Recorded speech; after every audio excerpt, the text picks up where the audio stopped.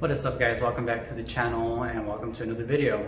In this video I'm going to show you how to make floating shelves, but you might be thinking, you already showed us how to do floating shelves, and you're correct. But in this video I'm going to show you how to do corner floating shelves using a different method to make them stronger and bigger. Okay, so I measured my triangle in this 1/4 inch sheet of plywood and cut my first triangle out. I'm going to need 4 of these. So once I had one triangle cut out, I basically traced it on the sheet of plywood again and made duplicates of the same triangle that I had. Then I moved over to the miter saw to cut my supports. This is basically what's going to go inside of the triangle. So it's the skeleton, and then there is the shell, and this is the skeleton right now being made.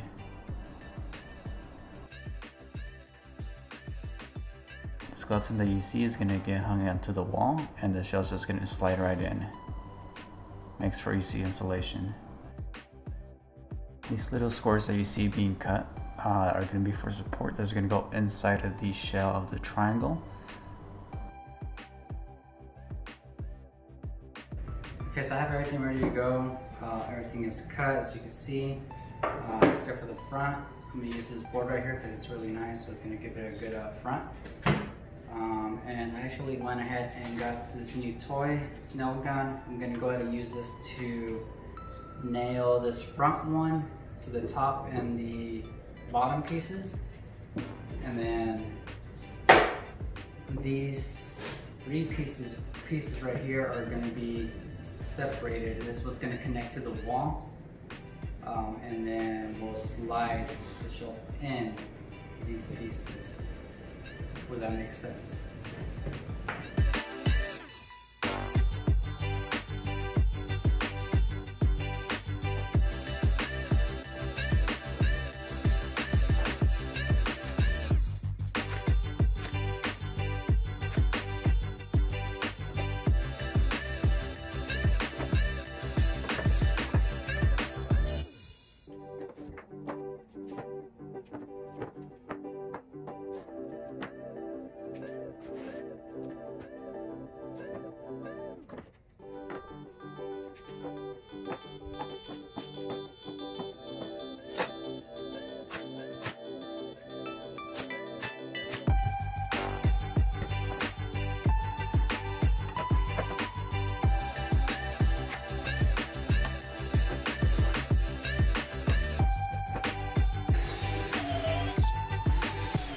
Alright, so I use pocket holes and screws to connect the skeleton together.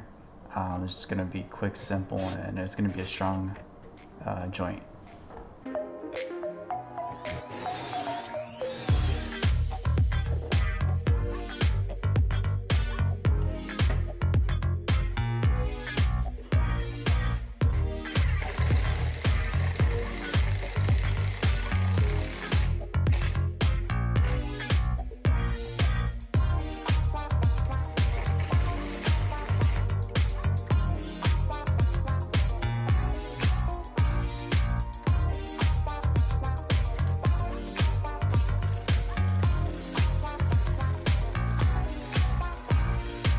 Okay, so I'm ready to cut my front piece here, and I just need to make the angles to go along with the angles of the shelf thing.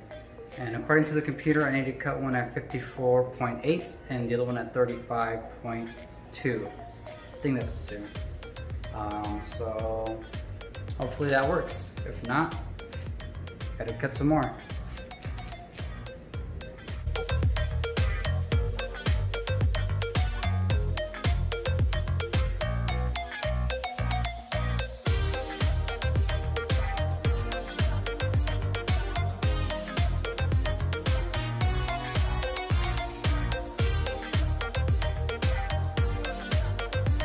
So you can see all my faces are cut, good to go. I just need to glue it and nail them in.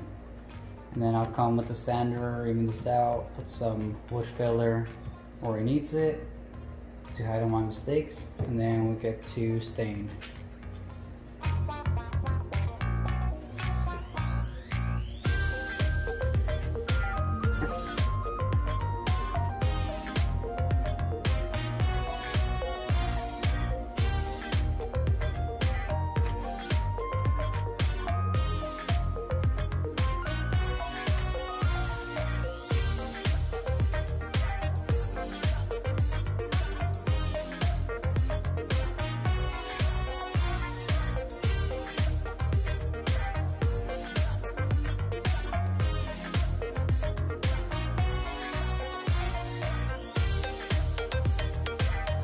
So I'm done sanding both of these pieces. They're ready for stain. I'm gonna go with this classic gray stain, which is my favorite.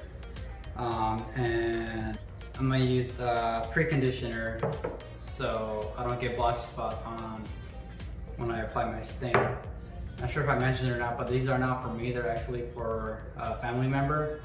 He remodeled his house and he asked me to do these for some part of his house. I'll try to get pictures and stuff of it and put them somewhere so you can see.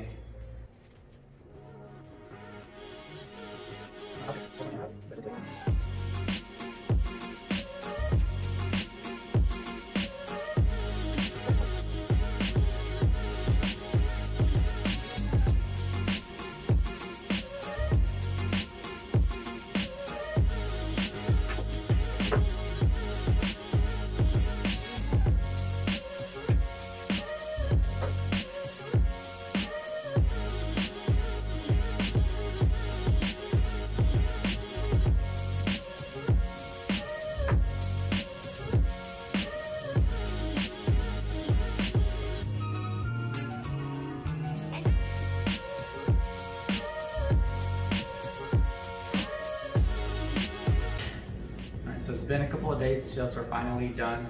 You'll notice that they are darker than the stain that you just saw me apply. That is because we changed the stain to dark walnut instead of the classic gray. It just went along with their, their house better. So I just gotta go deliver these, install them, and then get some pictures in and show you guys when they're up on the wall.